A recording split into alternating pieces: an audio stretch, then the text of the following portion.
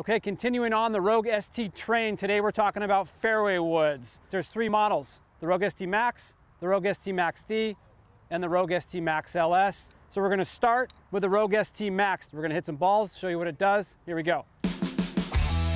Welcome to the world of wonder. Let the games begin.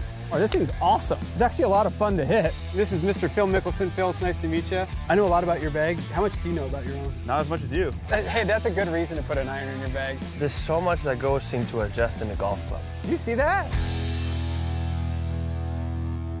Okay, so we're starting with the Rogue ST Max. I got my boy Jason Felicitas here going through all the numbers with me as we hit some shots. So it's kind of your fastball down the middle fairway wood this year, right? Pretty much. So what do you want to see? For the most players, they're going to be seeing, ball speed as always, right? A lot of forgiveness. Fairwoods are notoriously difficult to hit in the air, so they are. Get them off the ground, and then this is going to have just a touch of draw bias in there for most players, which helps turn the ball over or straighten it out for a lot of them. Just for the folks at home, we got a Tensei Blue AV Series 75-gram shaft is one of the stock offerings in the Rogue fairway woods. It looks good, just like the driver. It's got that matte crown. Sets up pretty square, so let's just see how this thing gets in the air here.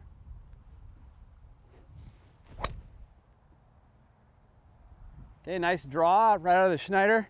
Great ball there. Okay, it's really easy to get up, I can tell you that. Like getting this thing off the ground is actually quite easy. It sits into the ground really well, so you can not only see some loft there, but it actually gives you a little bit of confidence to get the club under the ball.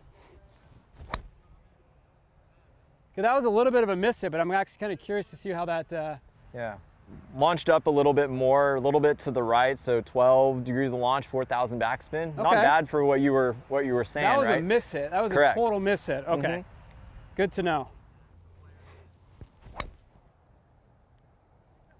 A nice big high draw, a little bit out of the toe, Jay. Yeah, but good flight for especially if players are worried about getting airborne. It's pretty easy to get up in the air. This is pretty easy to hit. All right, so let's hit a couple off the tee. Beautiful. Really like it off the tee. Like super easy to hit off the tee. But that thing kind of flew like a driver, didn't it, a little bit? It did, yeah. It took off pretty low, 9 degrees of launch, right in the window that we want to see it. I mean, it's got a good sound to it. It kind of sounds like the driver, kind of like a hammer sound. Good ball there.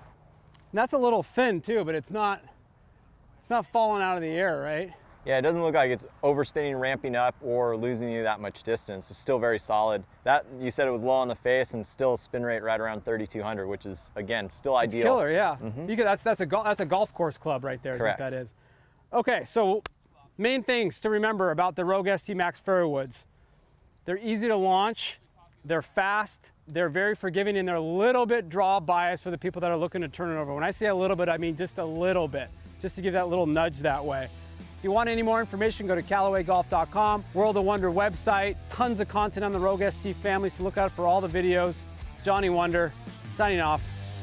See you later.